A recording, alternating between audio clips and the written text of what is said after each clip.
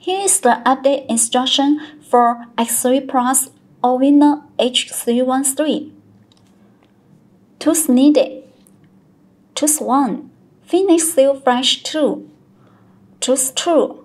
Firmware package in IMG format. Tools 3. Male-to-male cable. Firstly, we need to install PhoenixSuit.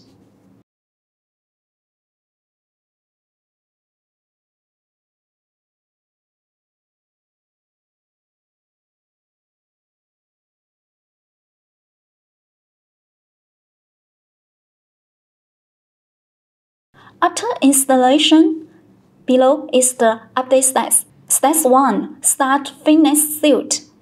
Step 2. Click 一键刷机 and select firmware package.